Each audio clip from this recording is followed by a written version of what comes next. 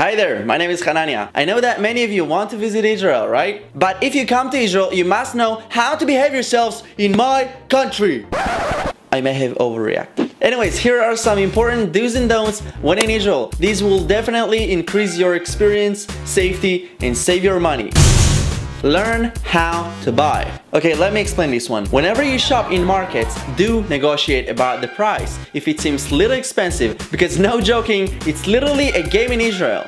Excuse me, hi, how much for this hat? This specific one is 100 shekels. Game on. The game is on. Did I hear 100 shekels for this hat? 50, 60, 55. And I pay in cash.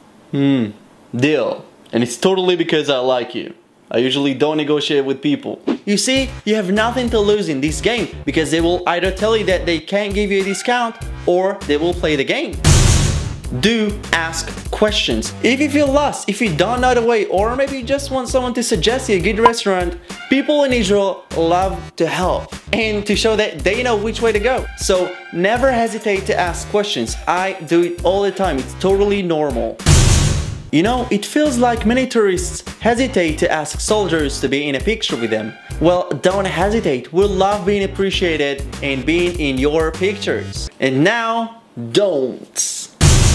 Don't go on a taxi if the taxi driver asks for too much money. Okay, let me be honest with you, because you're my viewers, you're like my family, and it's not only in Israel, but many taxi drivers tend to ask for more money than the normal price when they notice that you're a tourist. So always keep that in mind and never pay 1,000 shekels for a 10-minute ride. Be smart. But if you decided that you don't want to waste your money on taxis and you prefer to rent a car, listen to this one. And I'm quoting a lot of Israeli drivers. Don't be right, be smart. How can I put this? Well, the driving habits in Israel are quite Middle Eastern, so watch out. Remain in God, love you.